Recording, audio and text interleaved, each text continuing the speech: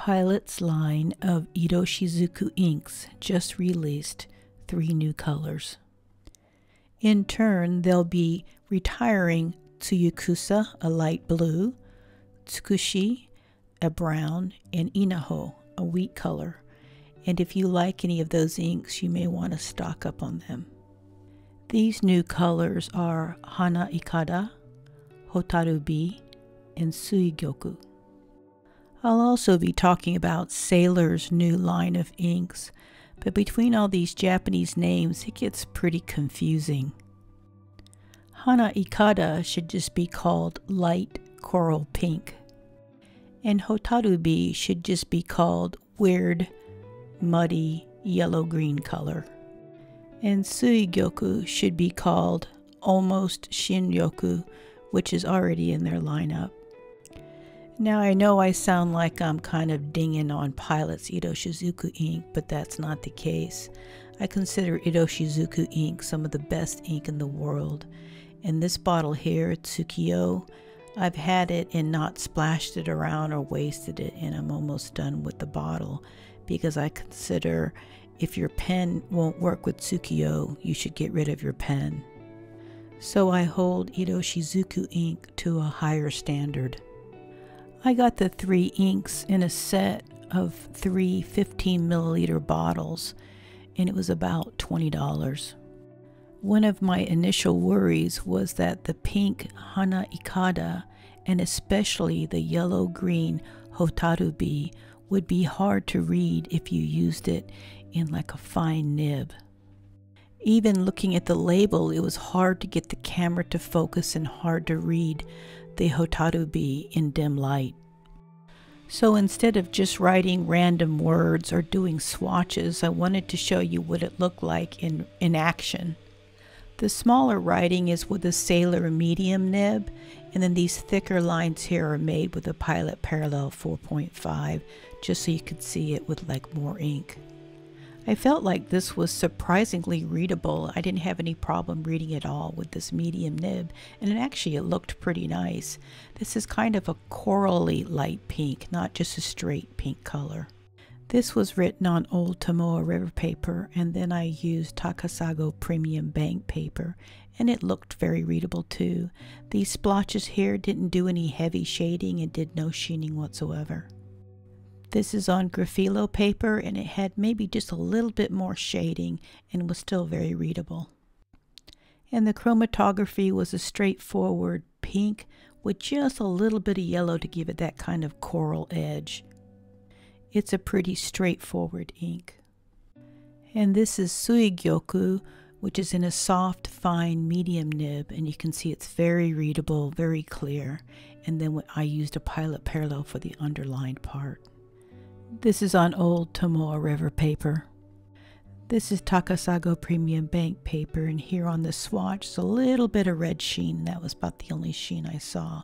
A little bit more shading than the pink ink, and it's very clear, very readable, and all 3 inks wrote very smoothly. And this is on Graphilo paper, and I got the most shading on Graphilo paper, but again, it's not a big shader, it just is a very pretty blue-green.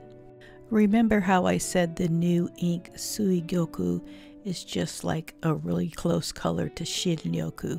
Well, this is Shin-gyoku, and let's take a look. On Tomoe River paper on the left here is Sui-gyoku written with a soft fine medium, and on the right is Shin-gyoku with a broad nib, and they look really close. The Shin-gyoku on the right, which is the older ink, is kind of a green that leans a lot to the blue side, but the Sui-gyoku is a lot more blue. And here's a picture of the open bottles, the Sui-gyoku on the left and the Shin-gyoku on the right, just like on the writing, and they do look pretty close, though it does seem like the Shin-gyoku sheens a lot more. Even looking at the labels on the bottles, the Sui-gyoku on the left and the Shin-gyoku on the right, the Shin-gyoku is more green and the Sui-gyoku's got a lot more blue on it.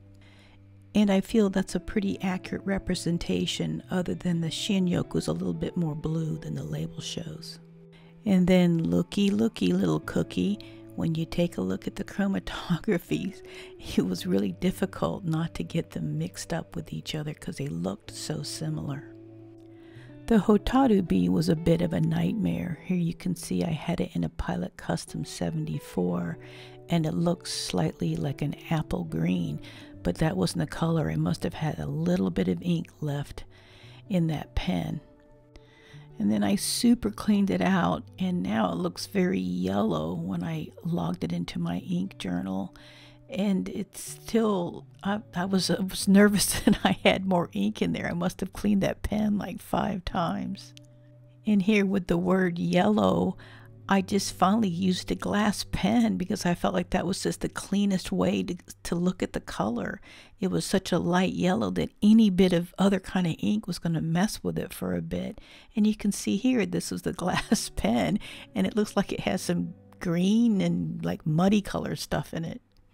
This is on Tomoe River paper, and since it was just so light, I just didn't want to hurt my eyes trying to read it. So I went on to test it on Takasago Premium Bank paper, and the thing about that paper, it makes like colors pop. It's a very strange ink, and here on this big ink swatch you can see it just changes color. I guess it's like shading when you have more ink on it, but there really isn't any separation. So this is not a chromo shading ink. This is a flat out shading ink that just kind of shades weird. But on Takasago, I felt like with a medium nib, it was quite readable. And the chromatography was green and yellow with some orange, I think, to muddy it up a bit. And then it got even more muddy looking on Graphilo paper. And it also shaded and separated out more, so that it was almost like you saw like no letter and then really dark letter. So the shading was almost a little bit distracting on Graphilo paper. All 3 of these inks meet the Iroshizuku standards. They write very smoothly, they're semi-wet, they're very easy to clean. They are interestingly going a different direction than a lot of the other inks. There wasn't any heavy shading or sheening, and definitely no chroma shading at all. The Hana-Ikada does fill a little bit of a gap for people who like very light inks, so it's a very light corally pink. I really didn't understand the hotaru-bi, but I was talking to Jacob and he said Athena's lemon ink is very popular, so maybe I'm just missing something there. And then the Sui-gyoku is a nice turquoisey blue-green. So these are a nice addition to the Iroshizuku line, but now we're going to go in a different direction and go to some crazier inks.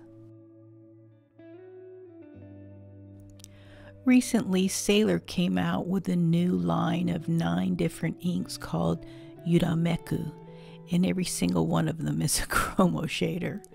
I'm not going to hold it to as high a standard as I did the Iroshizuku because these are just kind of play inks. These inks, along with other chromo shading inks, are called Yushoku inku. Yu, which is that first kanji, is the kanji for play. And then the second kanji there is the kanji for color. Here you can see it's the first kanji for Iroshizuku. And this part is just inku, which means ink. So the chromo shading inks and other fancy glass pen only inks and a lot of the inks for the Inkunuma ladies over here in Japan are Yushoku ink. They're made to have fun with and not necessarily to, I think, be reliable or good inks. So I'm just going to have some fun with it and not worry too much about how finicky they are.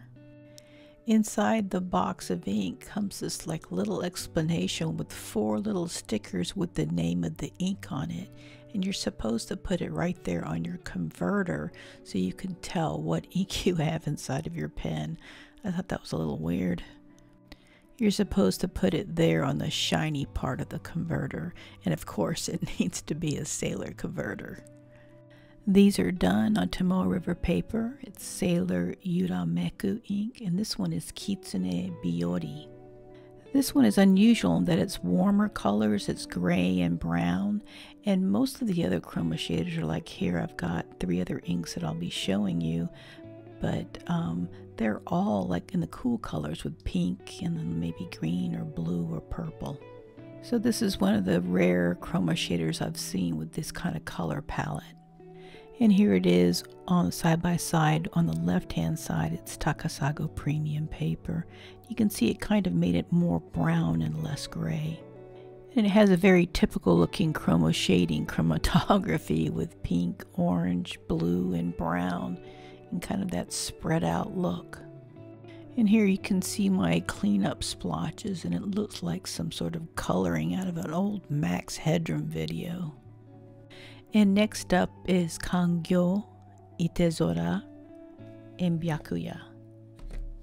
These all chroma shade with a little bit of purple, gray, and green and pink, with Kangyo being more purple as the main color, Itezora being more blue the main color, and Byakuya being more pink the main color.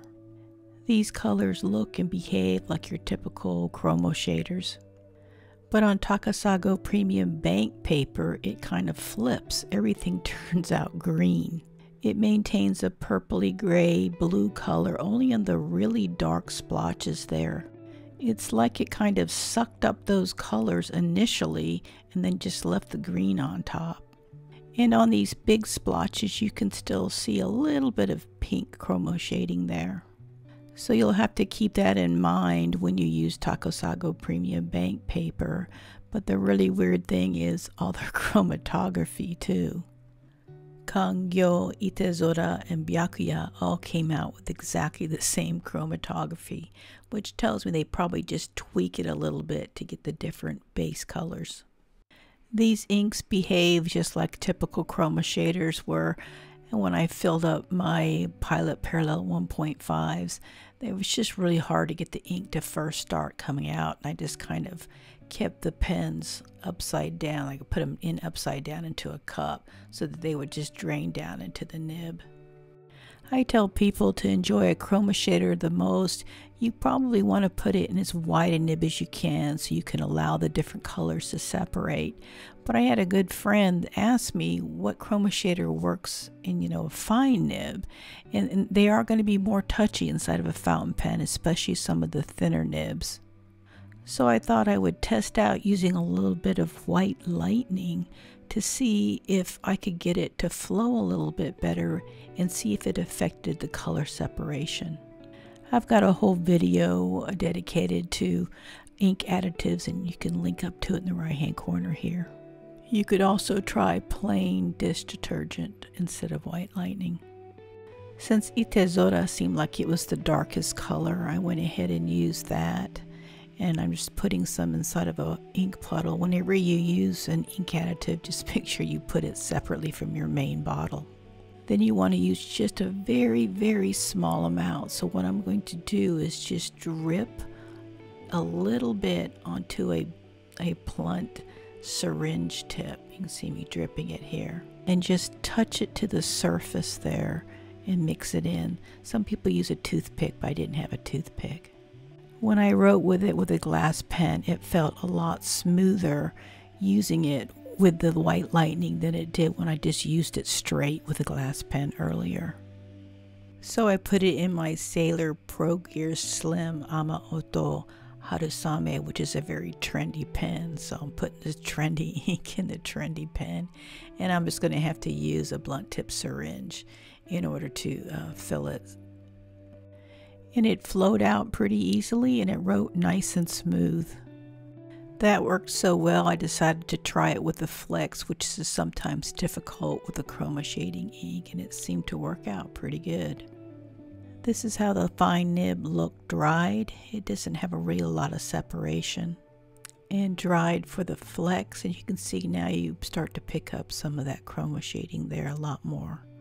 And then here's the splotch. I wanted to make sure that it still was able to separate out, and it looks very close to the ink that I splotched out without the ink additive. So I don't think the ink additive changed the properties of the ink that much.